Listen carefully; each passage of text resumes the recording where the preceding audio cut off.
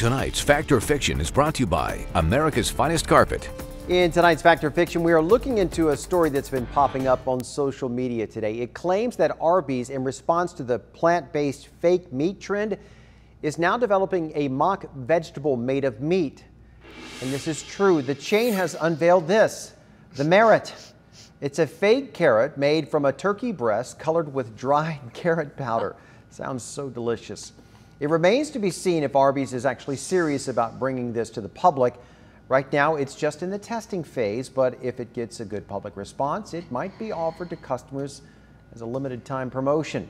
Arby's is intentionally bucking the trend right now. A lot of fast food chains, including Burger King and KFC, they have added plant-based meats to their menu. You ready to try the marrot? Oh, yep. Yep. There we go. Sausage. Looks terrible.